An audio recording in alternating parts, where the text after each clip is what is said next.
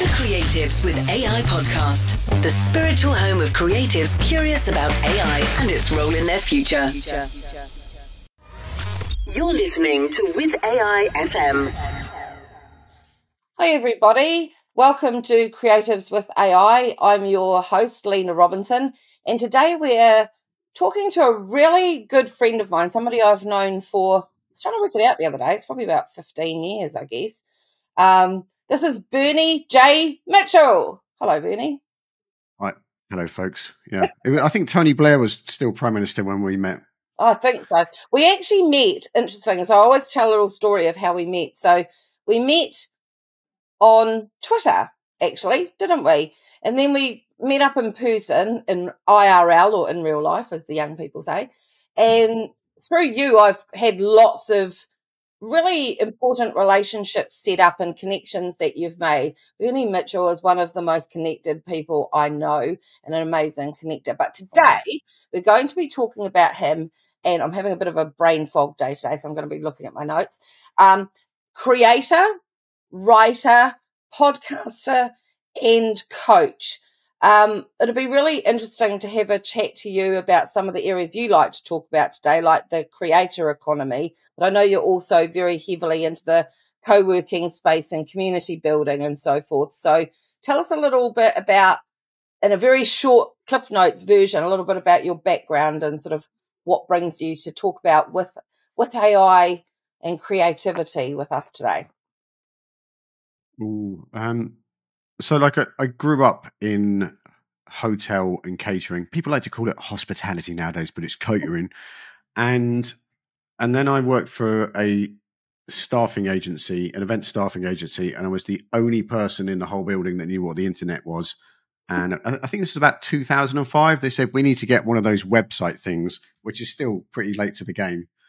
And that's how I accidentally got into marketing. And then and then all these things started happening. Like, I feel like I've been involved in a lot of waves, like social media happening, podcasting happening, the sharing economy, and co-working when it really kicked off. I got into that I first heard about that in 2008. And my first place in a co-working space in London was in 2010. And I was in a group, which you might remember, called Kindred, run by Alex Butler, who was part of the whole Tech City thing. And it was a freelancer group that met in a co-working space, a different co-working space every day. So I got to meet every time back in those days, every time someone opened a co-working space in London, Alex Butler would say, can I turn up with a bunch of freelancers? So I got to know pretty much everyone who ran a co-working space in London, which is how I sort of appear to be amazingly connected.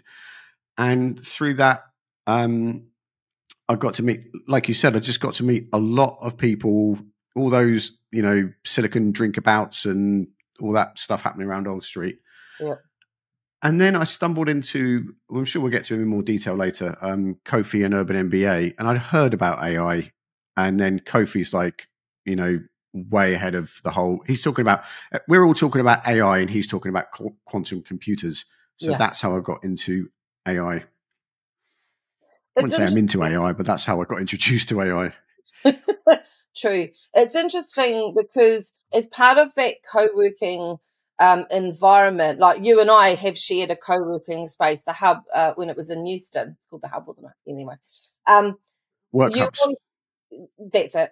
We always had coming in, you always had groups of, you would have a couple of hours in a morning or an afternoon of writers coming in and sitting and collaborating and also doing stuff for themselves, and artists coming in and drawing and painting and doing whatever and planning and doing their business. So you've always had that sort of creative thing going on. What would be really interesting to have a chat to you about today, and it might bring in that point around the creator economy, is, and it's a question we tend to ask everybody, is how is AI impacting your creative approach and the industry you're in from a creative perspective? Like, how's that impacting you? How's that impacting your creativity and your business? Amazingly. So very early on, I think probably like 2013, I started using Grammarly, and I'm like massively dyslexic. So I had a real, every time I love writing, and every time I put something on the internet, I like would panic about how it would look. And then Grammarly really helped that. And so I don't want to be a bit insincere to say I've been using AI for 15 years, but I've been using tools that are influenced by AI, and I'm not really. It must have something to do with AI. So Grammarly massively helped my ability to like write with confidence, because I could already write, but going through with like Google Docs or Microsoft Word just wasn't. It was harder work. So checking my work was really, really useful. And then if you shoot to nowadays, when I want to write a blog post, I go and talk to ChatGPT. I spend a lot of time walking around, fleshing out ideas. And one of the things, I'm sure I'm not the first person to say this on this podcast, is, AI is not going to take your job. It's people who know how to use AI will take your job. And I had, through those groups you said, I just know a lot of freelancers. And there were two groups of freelancers when ChatGPT came out, and one lot were like, "Oh, it's over," and they were like, jumping out of buildings because their life was over, like the stock exchange had just crashed. And there were another lot going, "Oh my god, now it's going to really start." And I'm in that group because it's just, I see people. I think a lot of people listening to this will see people online who have gone to an AI engine and said, "Write me a blog post about AI in HR," and they've just copied and pasted it. And you can just tell nowadays, even if you don't know what AI is, you can tell and then there's people who already know what they're talking about, and it just speeds up that process. So imagine, I'm going to accuse you of being a bit like me. You have an idea and then you sort of walk around. But then if I go and, I find talking to people about an idea is how I flesh it out. And now I spend time talking to ChatGPT, and then it just fleshes out those early stages. So I'm a very, very good editor. So if someone gives me something and says, "Oh, what do you think of this?" I can't help myself but edit it. So I get that messy first draft quicker, and then I edit it. I like that, the messy first draft. It is something that a recurring theme that seems to be coming up with my guests is this almost collaborative approach with AI. Like, it's not, they don't use it to cut out themselves or to replace themselves. They're using it in conjunction with. So is that kind of how you're seeing it? Absolutely. I'm still absolutely working it out, but I will give it, a slightly more fun thing is, I love cooking, and I'm a better cook since ChatGPT came along, because I will go to my fridge and I'll go, "Hello." I'll go to my fridge and say, "I've got a lemon, half an avocado, 3 chilies, a slice of cheese, some salami, and we have pasta." And I just walk around talking the list into thingy. And then I'll say to it, there's 3 people in our house, my wife and my son, and we're following a healthy diet.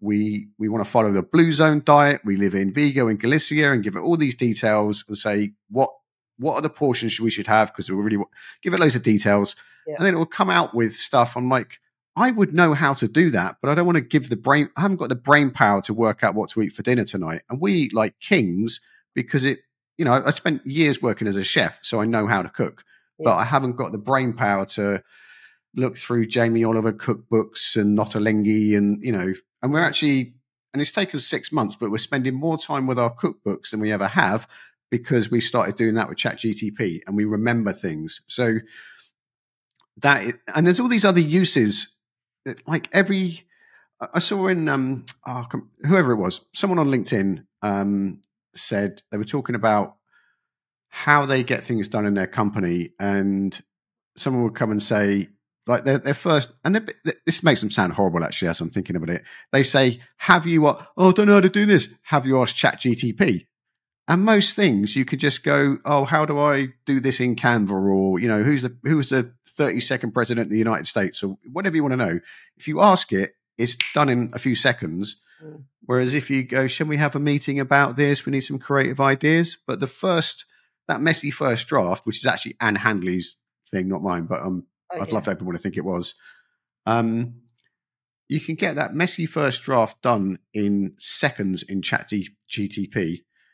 Yesterday, I don't know, like our client said they wanted to use one word for something, and I thought they should use another word for something. And I got all like reactive. And then I went to ChatGPT and said, oh, should we use tomato or tomato? Can you make a case for both? And and then I copied and pasted it into the thing, edited it. So that whole thing took 5 minutes, and it made both cases very fairly. And at the end, I said, because both tomato and tomato would have worked in this instance. I said, I like this one, but this is why I think we should use my one. And then they looked at it logically.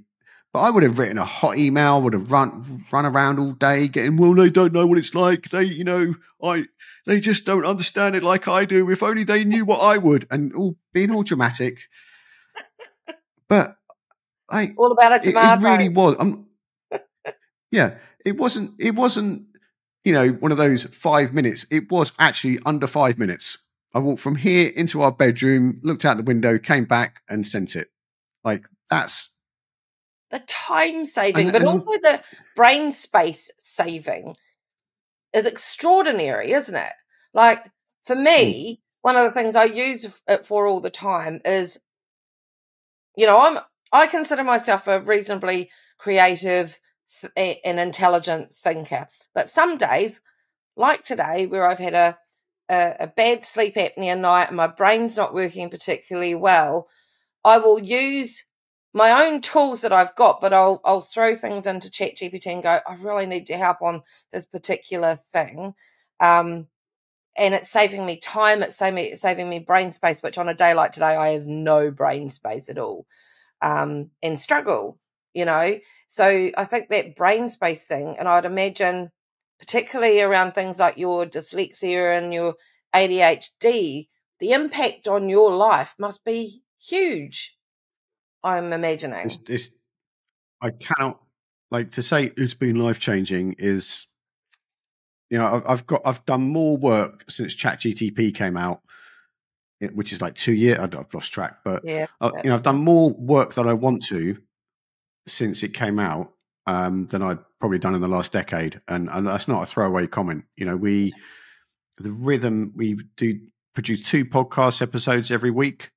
Write much better. Our YouTube channels, like the videos I do every day, are a result of being able to use AI, because there's so much stuff. Every so often a photo pops up from like 2012, and I'm like, oh, remember those good old days? And it's only 12 years ago, but it's like, oh my God, like to produce podcasts, to make videos, to write online, to publish, like even the workflow through Google Docs and things like that would have been, weeks and teams of people. And a big part of that is the creativity thing, because I'd have to go and sit in a cafe in King's Cross with my best Moleskine notebook and wait for the muse to come. And now I'm like sitting in the kitchen waiting for the kettle to boil and go like, would this be a good idea? And it just, so there's a lot of things that pop in my head, and I ask it really quickly, and I'll decide in under a minute whether we're going to go and do that. That's amazing.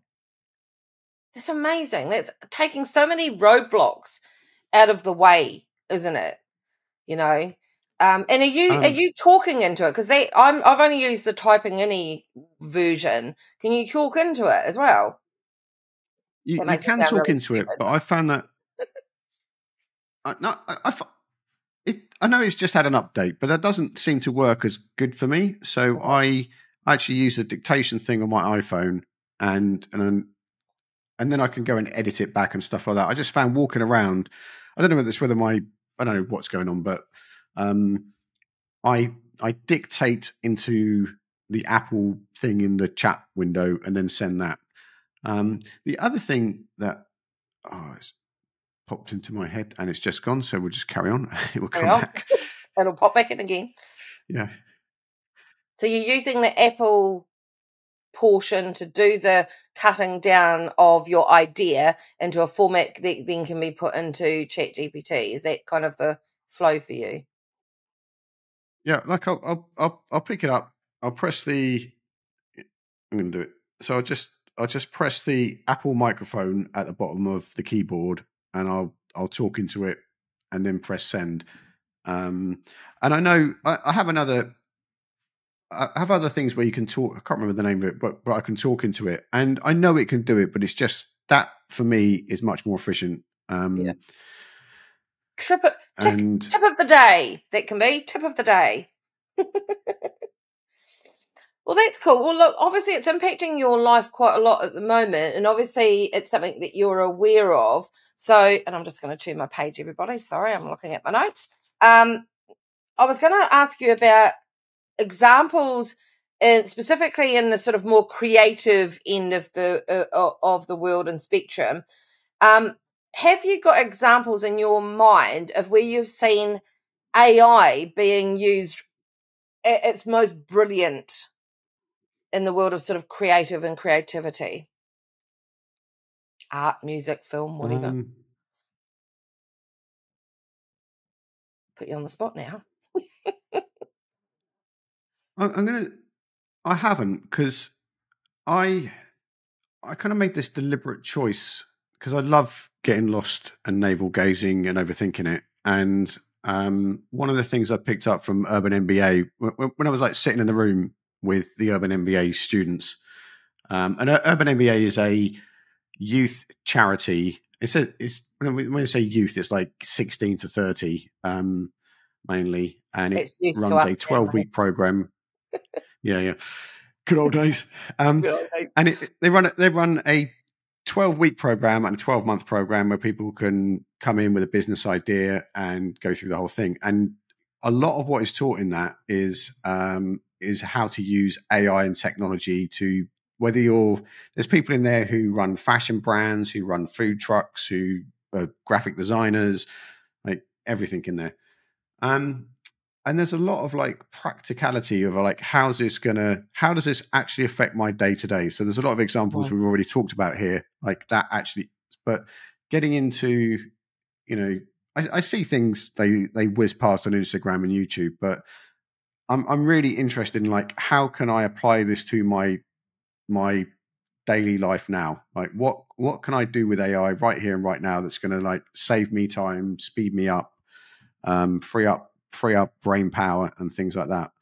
And I do see a lot of people sitting around, and I've run events where people have philosophized about what AI can do, when is Skynet going to come and take us all, and what will this, so I am concerned about, I'm interested in like how this will affect the future of work, because that's a big part of the whole co-working thing. And there's that whole debate around universal basic income and the impacts of and things like that. But like, I'm really interested in like what's going to happen in the next 6 months.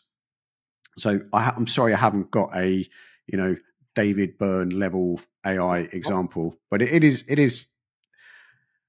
I see people doing things online, but nothing specifically sticks in my head. No, that's cool. There's no wrong answer to these questions. The next question on the flip side then is, have you seen any examples of AI in this world of creative being used absolutely horrendously? The bad, the gross, the horrible. I think like online, I see people, they're either doing something they think is cool and it's not, and that's okay, or they're just lazy. So there's like, it must occur to you that is a really bad video. So there's people who go in, the people that used to love iStock photos on their websites. And there's one person in my industry, and they go to their LinkedIn page. I go to their LinkedIn business page, and there's this video that if we'd seen it in 2008, we would have gone, oh, that looks really cool. There's like helicopter shots in there, but it's like, and the voice is like, Welcome to Lena Robinson Associates. We work with a range of people providing a services specific to our clients' needs. And it's like you must have got your 12-year-old nephew to make that on their iPhone, and you just didn't check it before they put it up. Or likely you the think that's 12-year-old's great. probably better, to be honest. And you are. I mean, I put some. I'm always like testing and experimenting, so you will definitely find some like mediocre efforts from me online if you go back far enough. But it must occur to you that that does more damage to your business and your brand, having that immature AI video explainer video put up, than you'd be better like sitting there in your underpants explaining your business than you would having that free AI automation video up there. Yeah. It brings up an interesting point. Again, something that's come up in some of the other conversations I've had with creatives and artists and so forth is the difference between the truly creative output and the ones where you sit there and go, oh, that's jarring, is the artist itself. So, or the creative person themselves, like the quality of the creative mind versus the average Joe Blow that's not particularly creative, going, oh, look me, I've made some art or I've made a film or whatever. The difference is that vision that the creative person has in the first place and where they want it to go and end up. Tom Morley, who I'm interviewing next week, actually, he, you know Tom, I think he's the Scritti Politti guy. He always talks about to me anyway, he's talked about it, is that it's the art of knowing when to stop because of the vision that you have in your head. And I think that kind of leads to what you're talking about, is that people just keep pushing buttons is not the same as somebody that understands what to prompt and when to stop, because the vision that's in their head is the difference. Would you agree? I do. I've never heard it said like that, but that is really accurate. No.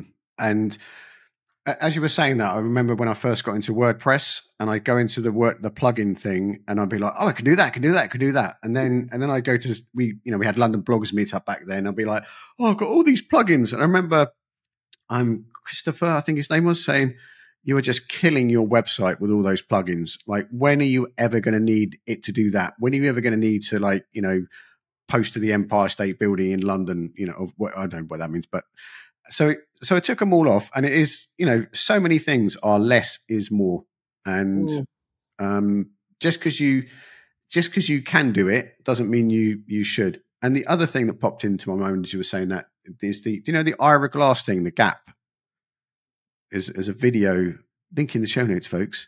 So Ira Glass from This American Life has this 2-minute kind of explainer video that is, I don't know, 14 years old now and still looks better than that guy with his AI video. And it says there's a gap between your ability and your taste. So when you start out doing a podcast, drawing, writing, everything like that, that it could be Ernest Hemingway or Maya Angelou, and you're just trying to make it sound like that. And something like all the meetups we run about blogging, YouTube, podcasting, and everything like that. The one thing that me and Andy Barger used to make this podcast, which was, we talked to all these bloggers and authors and stuff like that, and we said, "What's your one tip?" And it got a bit boring because everybody would say, "Just do it, just write stuff." And after you've written really a tip, 1,000, but it was like it was like, what if there's one thing you could tell people? It's like, just get on with it. Like, if you want to write a blog, get a website, stick words online, and then after you've done 100 videos, 100 podcasts, and 100, blogs or whatever it is, then you'll know where you are. And in podcasting, the stat is going around for years. So many people don't get past 20 episodes, and really, I can't remember who it was, but yeah, it's like someone. I think it was Alex Rosie, what his name is, the gym guy, said to be in the top 10% of podcasts in the world, you just need to get to 30 episodes because so many people start and never go beyond there. And but then there's this line, I've done I don't know, since 2011 was my first podcast, and I've produced or hosted over 1,000 podcasts. And somewhere, I don't know where the point was. I thought, actually, I know what I'm doing now. And I didn't really know what I was doing to like podcast number 700. And the same with that 750 words thing. I've been writing in that every day. Well, not every day, sorry. I've been writing in that a lot of days since about the same time, actually. So I'm about to pass the 2 million word line. And when I started out writing 750 words on a daily basis, it would feel like doing a marathon. And now I sit down and just know, I've configured my brain to sit down and say, quite often I'll sit down and go like, I don't know what I'm going to write today. I come and sit here every day. What's the point of this? And then I'll sort of flip off into, and I was thinking about doing this podcast with Lena today and how AI has affected my creativity over the last decade. And you kind of prime the pump, but you have to, I hate gym analogies, but it's like when you go to the gym the first time, it's like, oh God, this is going to, it's better to saw my leg off than come and do this. And then somewhere you wake up naturally and go in there and you've run for an hour and haven't noticed it. Yep. So with AI then, sorry, bringing us back on track, not that that wasn't interesting, but with AI then, do you think that is going to help influence that whole process for creatives, do you think, or make it go faster or impact it at all? It will make it go faster. It will, and it like right now it's making it go faster because I can work out how I'm going to do things. And even tiny little things, like when I get stuck with something on my computer, instead of going to Apple support and training through the forums, I'll just say, where's the, I'm using QuickTime on my Apple computer. Where do I find this button? And it will just go. So then the roadblock of, how do I, one thing I had is, I was making videos in landscape, and my friend Martin, who's really good at YouTube, said you should make them in the vertical one. So then I had all these videos and I couldn't work out, what do I do? And I just asked ChatGPT, where do I do this? Because I was like trailing through so many video apps and everything like that. And it told me how to do it. And wow, you can just do it in the Apple Photos app. But I was looking for software that is, $30 a month. And I just was able to get on with it. So now I'm making more videos instead of working out how to use the software. That's cool. That's very cool. Yeah. No, so it's cool. It's removing roadblocks, and then when you, things like, let me use this example because it's quite practical. So I send a lot of emails and write a lot of content, write a lot of YouTube things, YouTube titles and headlines and subject lines, and I would take ages doing that. There's like things like co-schedule, headliner analyzer, which was great, but it was always a bit, it was a bit inhumane. And now I will make, a podcast or a video. I have an AI tool that I put the transcript into. Like to post a podcast nowadays, we record it, Emily edits it, and then I do the show notes and all that stuff. And if we sat down, I could probably record we could probably get it done in 2 hours. I would record it, send the thing to her. She knows how to, Emily's my business partner. She knows how to edit. I've never worked out how to edit. She knows how to edit. She'll send it back to me. We do it all in our project tool, and I'll get the transcript, put it into Happy Scribe, take it, drop it in a ChatGPT. I've got a prompt there that says exactly what we want the notes to say, but that prompt is in ChatGPT 3.5, or it's one of the plugins. Right. So then I'll take it out of there, put it into the modern one, which knows how Bernie talks and And sometimes I have to remind it, what are the 200 phrases we don't like to use? Like it likes to say foster, collaborative, innovate, all these words that are just deep dive. Reaching Take out. all of them out. Yep. Reaching out, yeah.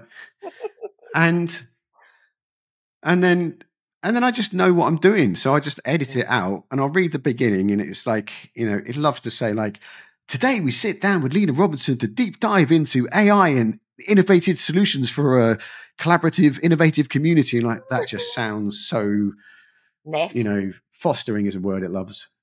So, we changed the Where language. has it got that from? Some famous person's obviously saying it a lot. It loves the word fostering. And and people use words like innovative, collaborative, fostering communities so much on co-working space websites. I'm going to shoehorn fostering into the title. But then I lost track there. But then we get to the headline, and I'll say something. Headlines are like, as you well know, like so important. If you have a crap headline, people won't read the rest of it. Yeah.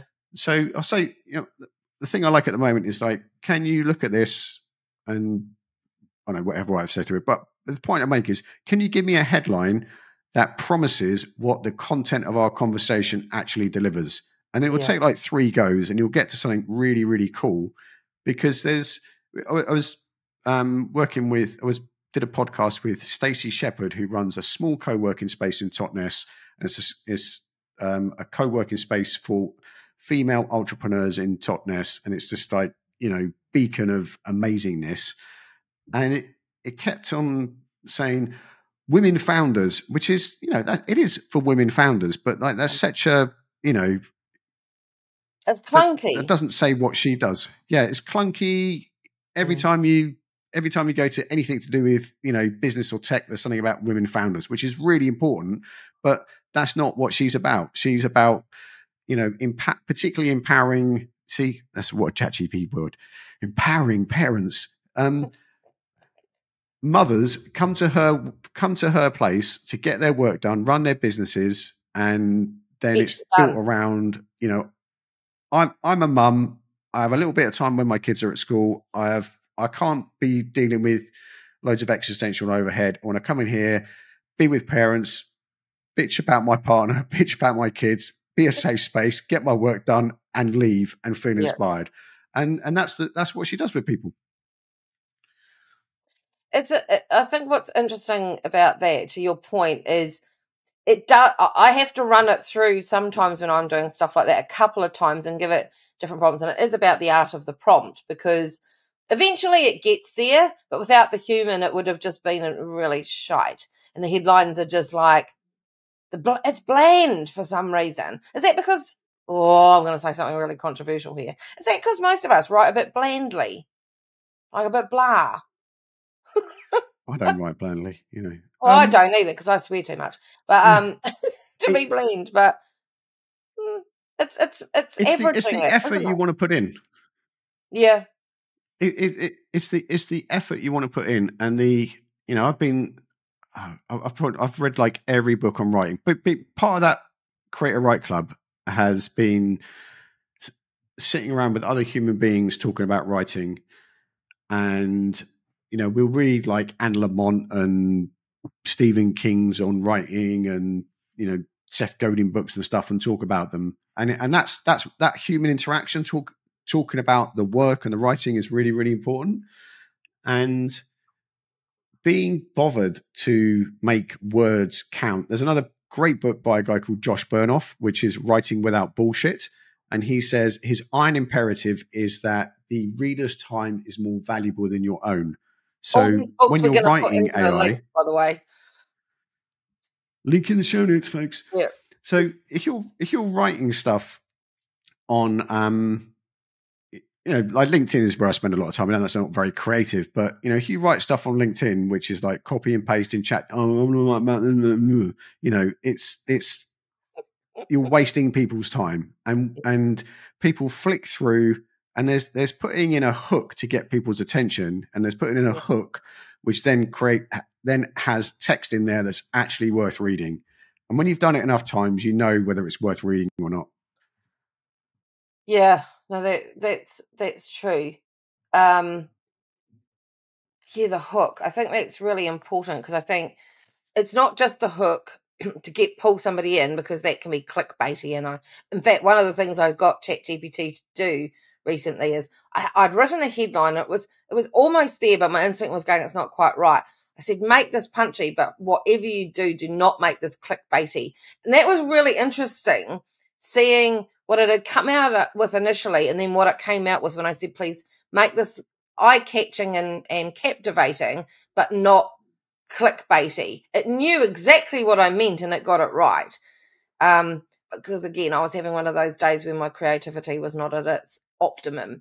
So that was really helpful. Yeah, interesting. So but then, oh, sorry, go on.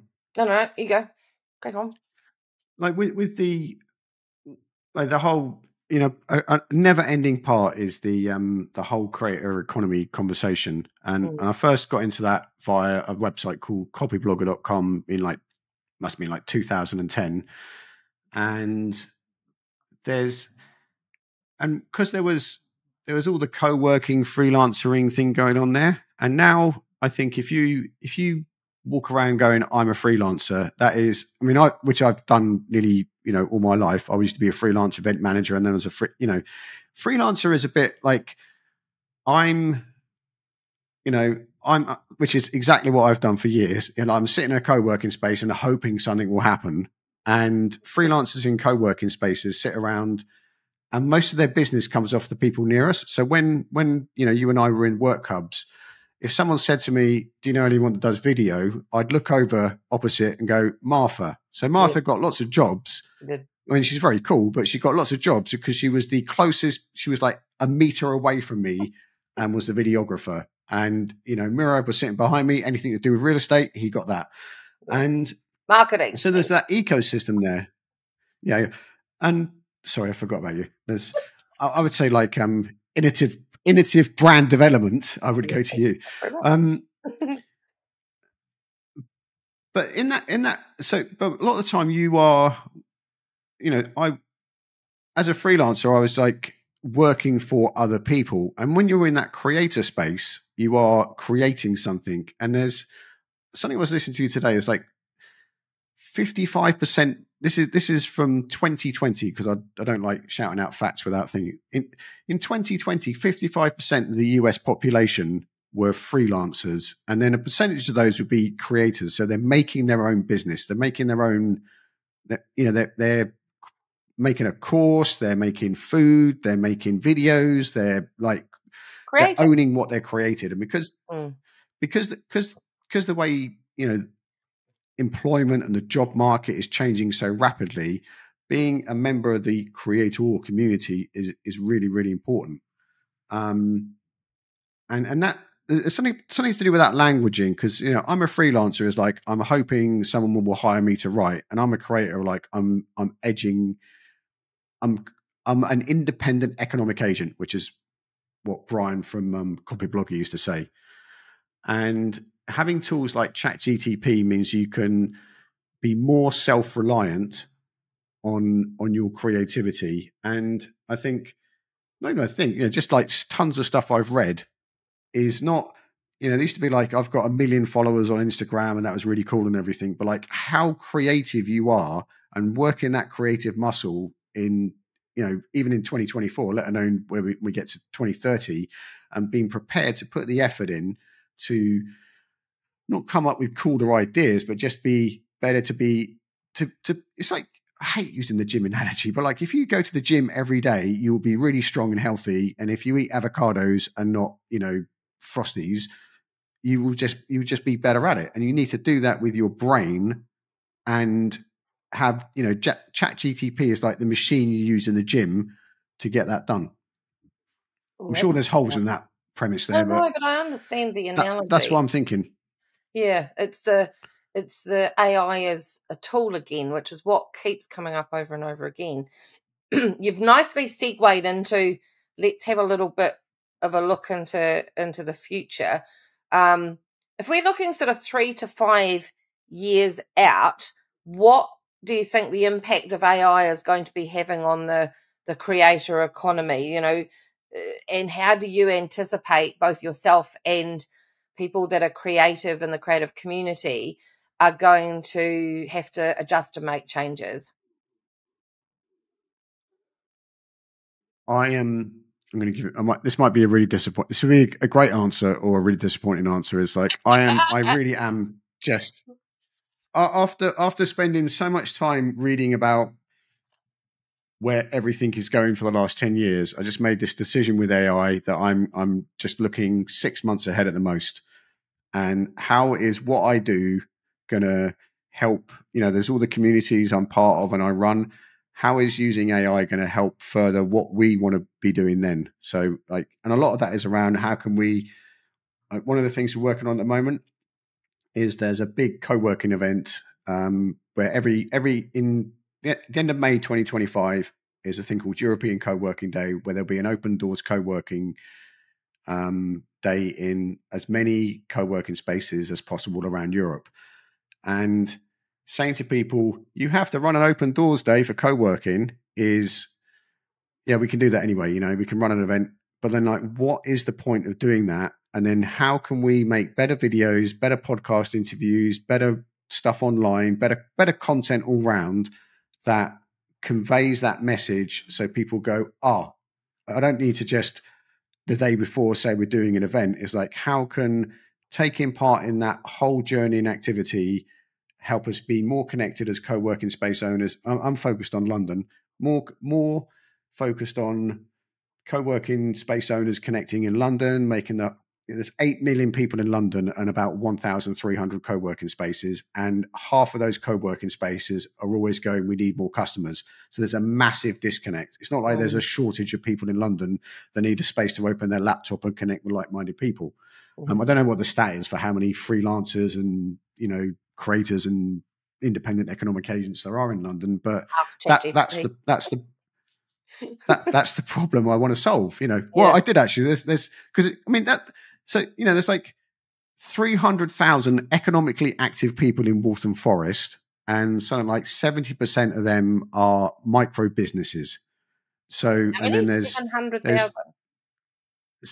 there's 300,000 economically active people in Waltham Forest, which is a borough in London, and 70% of those are self-employed they have 10 or less employees, or they're freelancers, or they're registered as self-employed. Micro. So I don't know what 70%. See, and there's co-working spaces. There's probably about 25 co-working spaces in Waltham Forest nowadays, and they all need more customers.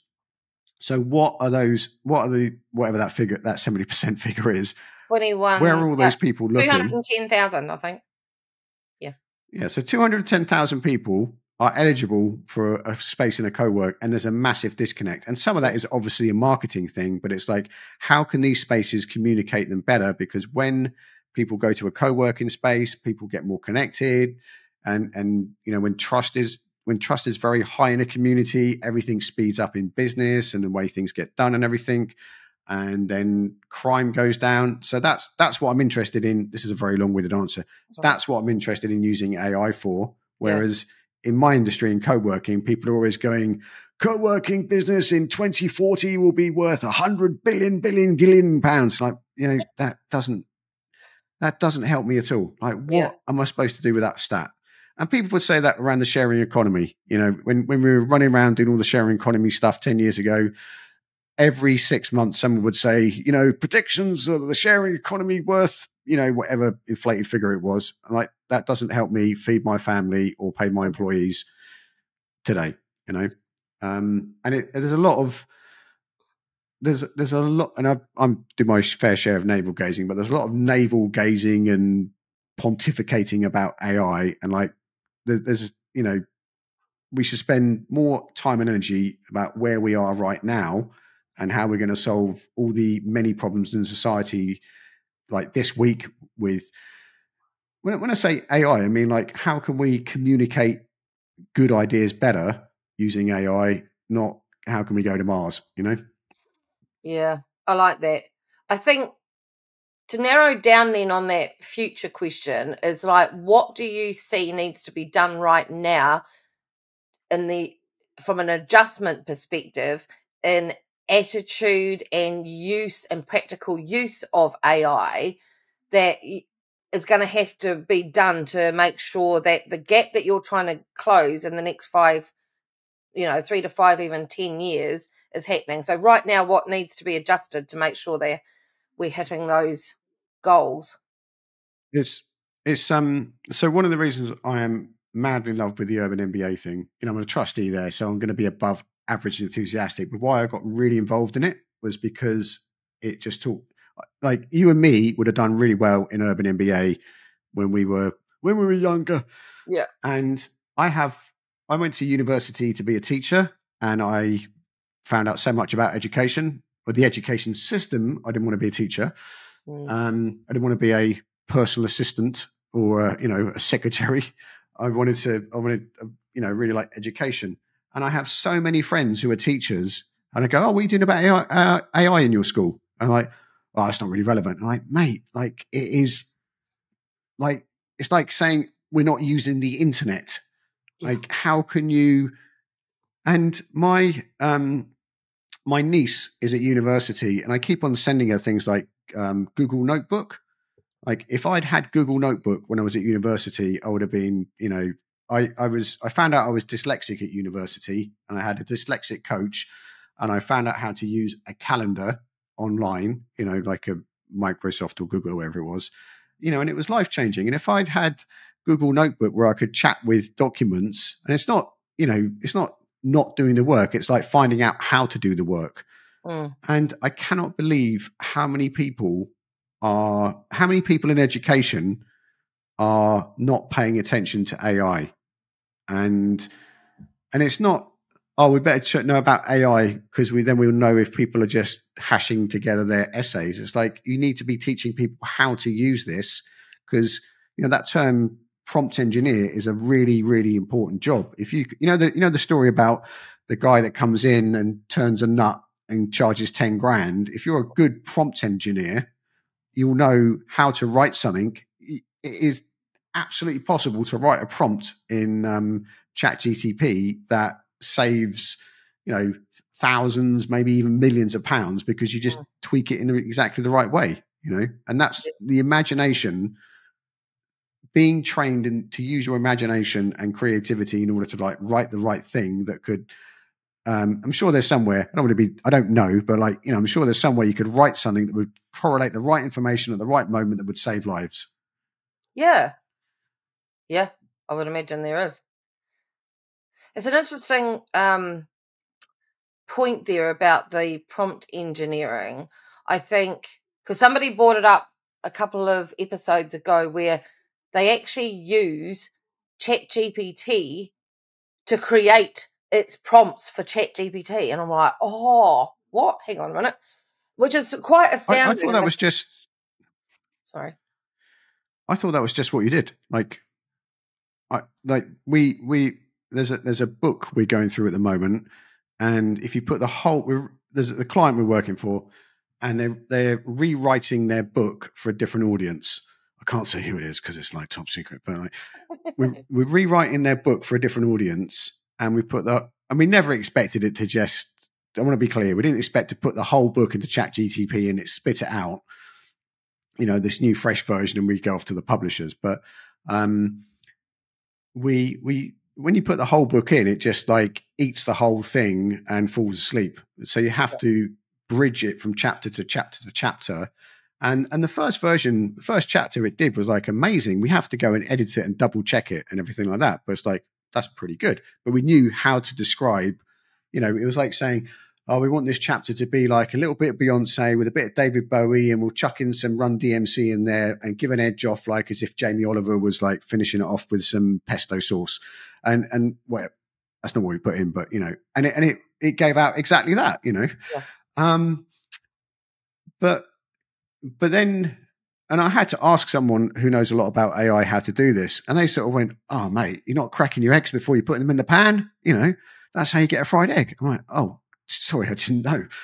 And they explained how to just say to it, if I was to give this to something else, what would I need to do? So it was like it wrote its. So every chapter is writing its own prompt for the next chapter and referring back to it. Oh, that's so cool. It's really interesting, but I get excited about like it's going to be never ending, on how can you get it to do things. And that's another really good example, because we were stuck on the book thing, and luckily we know people around to like ask how you do this stuff. And so we unblocked, and now we can get back to working on the words. And there's 3 themes we need to incorporate into it. And the book was written before AI and before the pandemic, so we have to like integrate personal references in there. And ChatGPT is not going to know the personal references from 2023 about pandemics and AI. So it still needs that human touch, and AI is the icing on the cake. You have to turn up with the ingredients. I think one of the learnings that I've had was the power of using existing tools, materials, and things that you've already created to then, as you say, do the next version or the next thing or what have you. I'm with you, because I've done some practicing where I've like, right, let's try this without anything and just ask it a question. And you read it and you go, oh, that's so off, it's not funny. Then you go, thank you, ChatGPT, for that. However, what changes if you add the audience profile, and I'll have created an audience profile for something. What does that now change if I upload this and you understand that it's being written by Lena Robinson and here is her biography? What comes out then is extraordinary. So I've been doing a lot of utilizing existing methodologies and tools that I've created over the many decades that I've been working. And I'm finding that the combo of me and the chat GPT is taking things to another level. To your point, still having to edit, still having to craft some of the words because it's maybe a bit too acronymy or a bit too jargony, which I try not to do. Yeah, that's a really interesting point about the bringing of the two together. Do you think that's how it's always going to be? I think it will continue to evolve. I mean, so that's a really obvious thing to say. What a lazy answer! Sorry.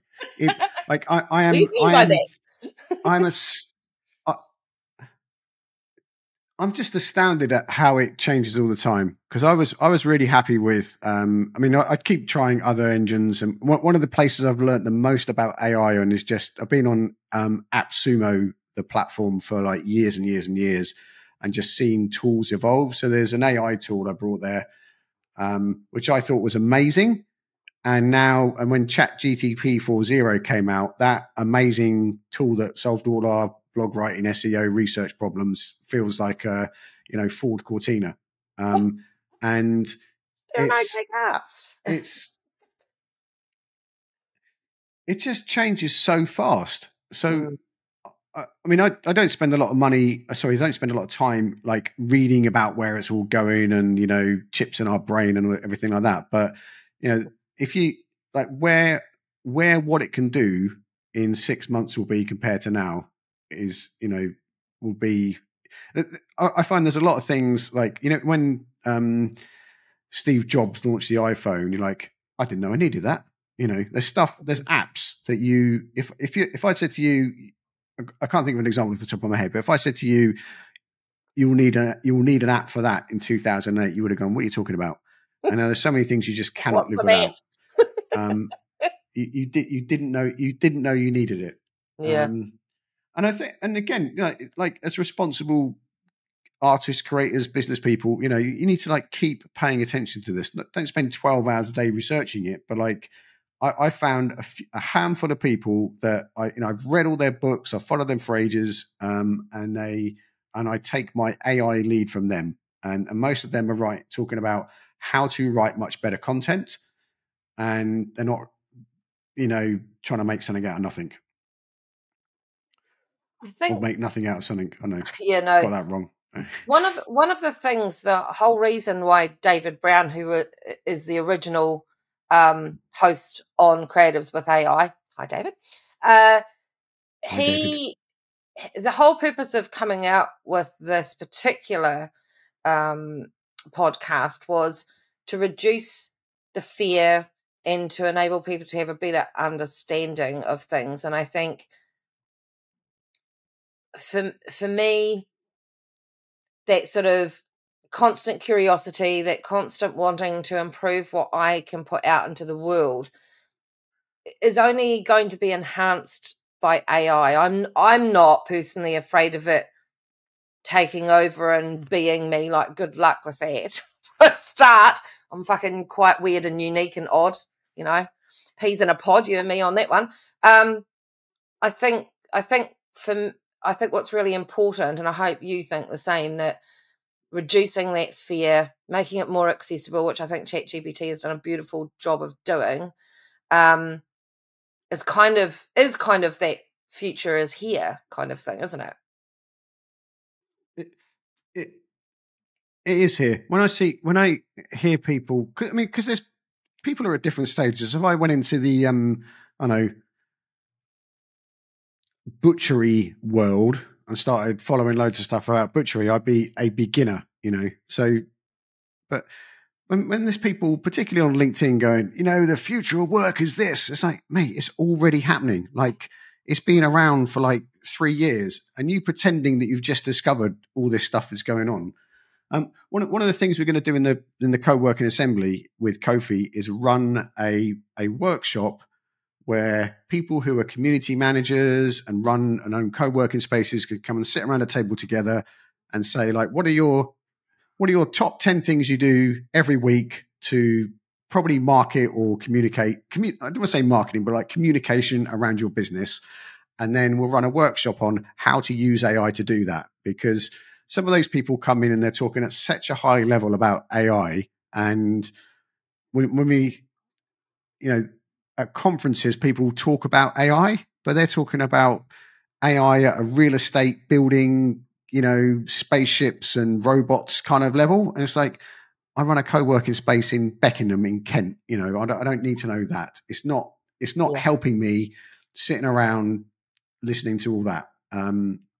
There's all these things I don't do, and I'm listening to all this stuff that is not applicable to my day-to-day routine. How can I use Claude, ChatGPT, Gemini, use the features in Canva, use the features in HubSpot, use the features in, Riverside to speed up, save time, and make better stuff in my business? And it's very easy. It's like running a kebab shop in Ilford, but then always reading about, Ottolenghi. You're never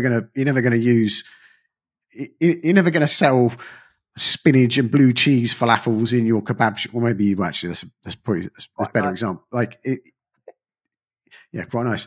I'm hungry now. And there's I think do you know Julius, the event guy? You've told me about him, yeah.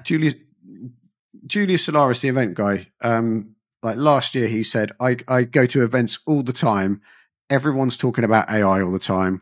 And I go to their stand and say, what is your AI thing? And they're like, oh, well, like, we've got a window where it predicts your text.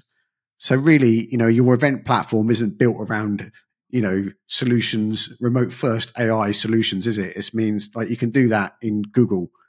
You can do that in Gmail. So you haven't got an AI solution. And everyone's talking about it, but they're not doing it. It's like teenagers on Heat. They're all talking about sex, but they're not actually, doing anything about it. No, true. I'm sure there's better examples. I mean, I've thoroughly enjoyed today's conversation. We're nearing the end of our podcast, which is a shame because I've really enjoyed it. One of the last questions I ask, which I haven't let you know about, is we always ask our guests if they could recommend, or if there was somebody that they would like to see on Creatives with AI, and it could be somebody famous or a mate or somebody that they've done business with that you think would make a really good guest on Creatives with AI, who would that be? I think, and you know this person, I'm sure, is Gina Romero. Oh, Do you know her name? yes. Gina Romero. Because Gina runs an agency in the Philippines. She used to be, ladies and gentlemen, she used to be in London, and Gina and I, about 14 years ago, used to run in events together. She used to run an IT support company. Her husband actually put me on Google Apps, as it was called then, in like 2010, when I was getting very frustrated with my over bloated Microsoft. Back then, I was so excited I could get email on my phone. It was that long ago. And then she went to the Philippines, set up this staffing agency, because there were lots of, her mother used to be a cleaner in London, which is how she grew up in London. And there's all these people, mainly Filipino women going and working in hotels in San Francisco and London to feed their families. She go, why are you all doing that when you could just work on the internet? So she's taught a whole generation of people how to be virtual assistants, prompt engineers, and everything like this. There's a company called Connected Women. And then she opened a whole thing. In the pandemic, everyone cut their costs. So a lot of virtual assistants lost their jobs because people made cutbacks in their companies. And then she had this whole, loads of women who needed something else to do. AI really kicked off. So she has created all these jobs around AI for women in the Philippines. And she talks a lot about the dark side of people putting input in. She's very, very interesting. She's super cool. And that would be, I think the content she would come up with would make mine look like a Ford Cortina, I quite like a Ford Cortina, poor Cortinas. I think that's really amazing. Gina and I are in contact, so I'll definitely reach out to her. Oh God, I'm using that word. I'll definitely get in contact with her and ask her if she'd like to foster that collaborative content engine. Yeah, the old tag tribers. We used to all be called tag tribers. That Bernie used to run this event group. Anyway, thank you so much for coming on. It's been absolutely wonderful. Thank you to the listeners for listening to what Bernie and I have been chattering about today with regards to creativity and AI. And we would like to wish everybody a good day, good afternoon, evening, and stay curious, everyone. Bye, folks. Thank you. Thank you. Bye.